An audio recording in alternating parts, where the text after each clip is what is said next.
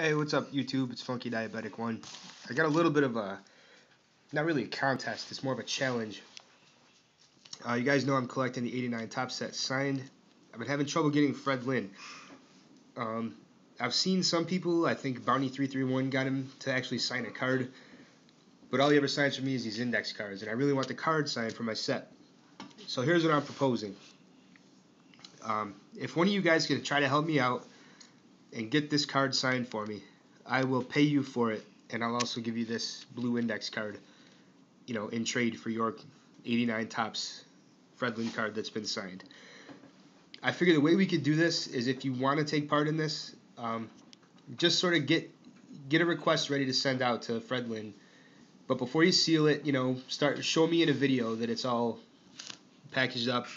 Before you seal it, show me what's in the package and seal it up, get it ready to go.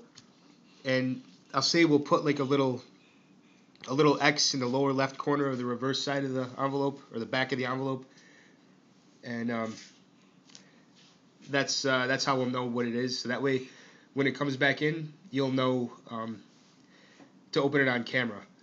Because I really want some solid proof, because I'm willing to pay pretty well for this. Now, here's the stipulations. He actually personalizes everything. So what you'll need to do is say that it's for someone named Anthony, or say your name is Anthony, and if it comes back and it's got my name on it in the autograph, I will give you $5 for that card plus this card. Now, if you manage to get him to sign it without personalizing it, I will give you $10. And if it comes back and it's got like your name on it or something, I don't really want it, but I don't know, we might be able to work something out if you really don't want it either.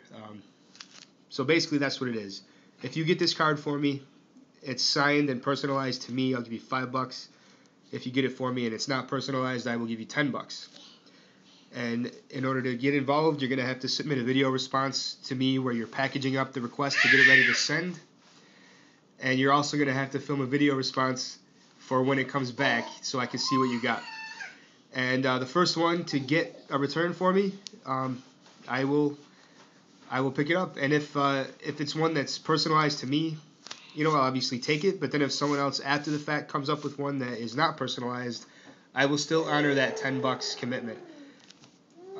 I think I covered everything here. I don't know if anybody's even going to be interested in this. I figured I could challenge some of you great TTMers out there to see if I can get some help on this one, because Fred Lynn just is dogging me here. My daughter's making funny noises. I'm sorry. Alright, but anyway, I got to get going. Thanks for watching, and thanks for helping me out if you can, if you have the time and all that. I'll try to make it worth your while. Alright, thanks guys.